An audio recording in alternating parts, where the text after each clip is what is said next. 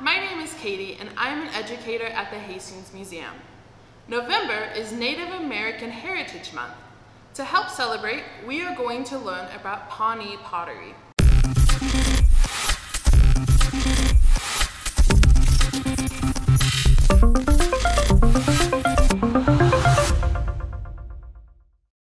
A question we get asked a lot at the museum is how do we know certain artifacts belong to certain tribes?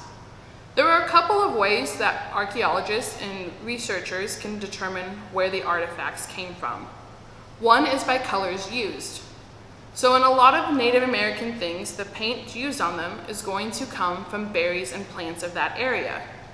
A plant that grows well in Nebraska might not grow as well in New York or down in Florida. So once they learn the colors certain plants can make, they'll then locate that plant and where it grows well, and from there can locate the tribe. Another way is by their pottery used. Many tribes are going to have different styles of how they make pottery. Today, we are going to focus on the pottery from the Pawnee. The Pawnee are a tribe that were in Nebraska, and their pots are going to look something like this. You guys might remember from earlier videos that we wear green gloves when dealing with our artifacts to help protect them. Our hands have an oil on them that can damage artifacts. We put on green gloves to help our artifacts stay in better condition. So this is a Pawnee pot. A lot of these pots are going to be very simple in design. The tops are usually rigid. Sometimes the bottom would have geometric shapes. Sometimes they'd be left plain. We are going to make a pinch pot, which is a similar method that the Pawnee would have used.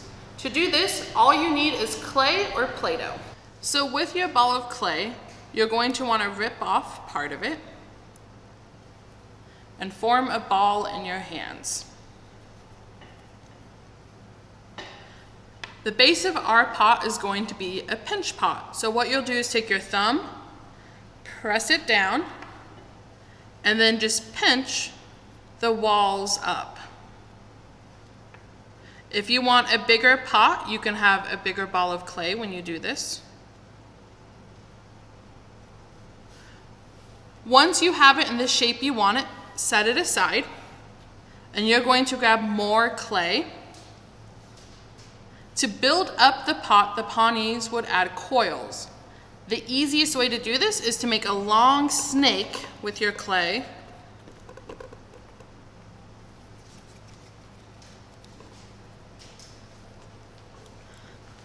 Like this.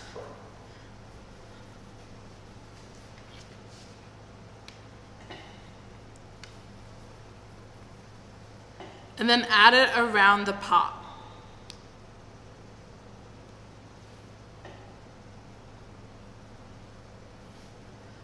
To help make sure the pot stays together, you would go around and pinch the sides.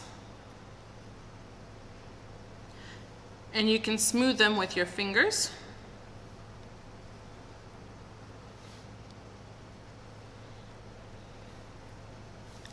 And you would keep adding coils to the pot was the size that you wanted.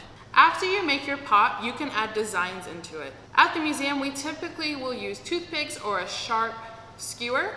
Native Americans would have used sharp sticks or bones, sometimes even rocks, to draw their shapes in. Once it dries, we'd love to see a picture of it if you want to send it to the museum. For more online content, check out our website at www.hastingsmuseum.org. Thanks!